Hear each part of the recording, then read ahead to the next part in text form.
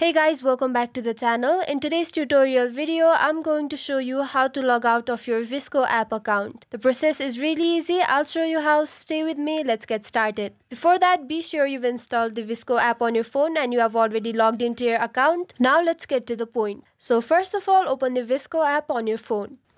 You'll see this page on your screen and this is your feed. Now here you'll have to tap on the settings icon at the top left corner of the screen. And on this page at the bottom left corner you can see the sign out option. Go ahead and tap on it. On this pop-up menu, tap on sign out again. And as you can see, you've been logged out of your account. So this is it for the tutorial. I hope it was helpful and don't forget to like the video and stay tuned for further tutorials. Thank you.